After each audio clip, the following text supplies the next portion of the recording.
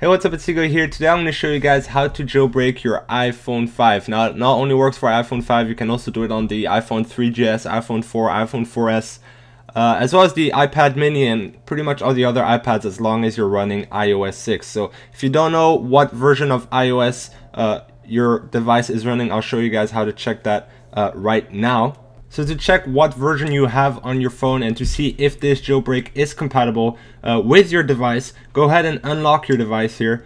Go ahead and go to your settings and scroll down to general.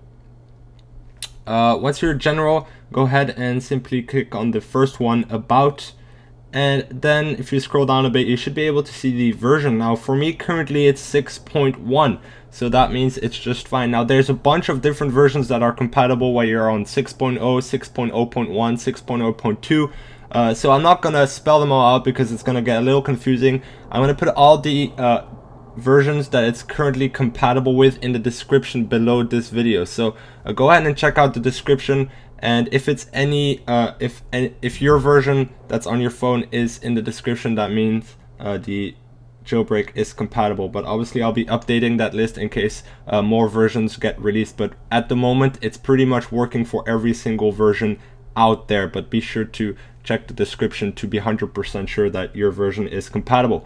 So that's pretty much how you check what version you have and if it's compatible. And one more thing you want to do is, for the people that have their pass lock activated, you want to make sure to deactivate that or disable that. So go back to your general settings here and scroll down a bit, and it says passcode lock. Now it's gonna ask you for your passcode, and make sure you click on turn passcode off. So that's quite important. You can put it back on once you've done your once you've jailbroken your device, you can turn it back on, but during the jailbreak you want to make sure it's off because it does cause some problems.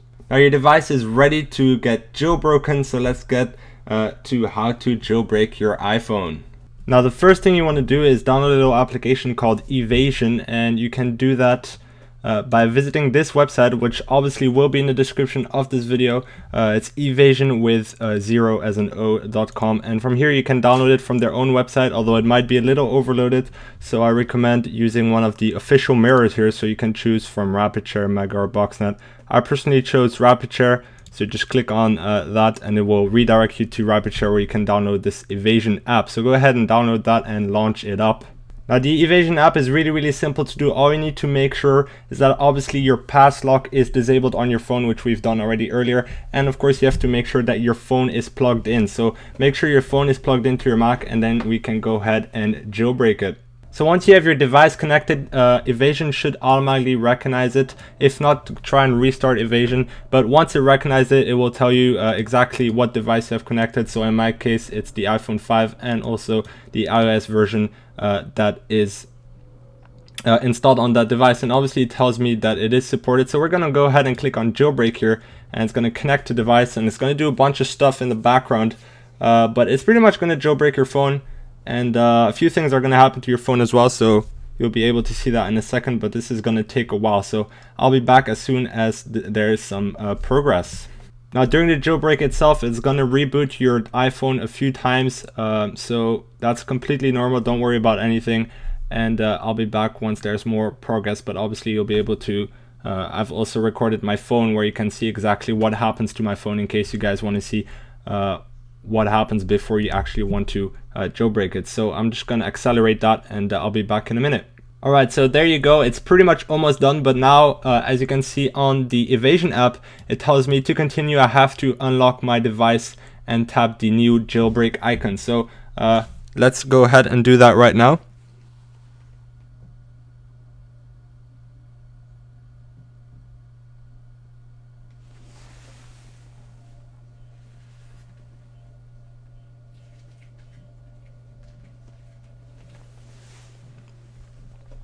So as you can see, once you launch the actual jailbreak application on your phone, it seems as if it crashes right away, but that's completely normal. You should only tap it once and it's gonna close right back automatically, but that is completely normal, so don't worry about anything. And now you're pretty much done with the jailbreak. It's just gonna do a few more things, but it should be done. So that took about 3 or 4 minutes. Really fast jailbreak, really good. jailbreak. And there you go, you have your jailbroken phone right now.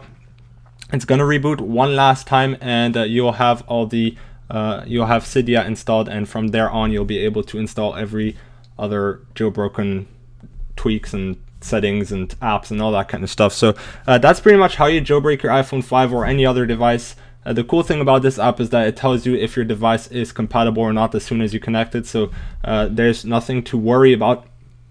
But once again, I will put the supported device in the description of this video if you want to make 100% sure. But the app should be pretty good to tell you that as well. So that's pretty much it. Hopefully this helped. If you guys have any questions or any problems, go ahead and comment down below. Hopefully I'll be able to help you.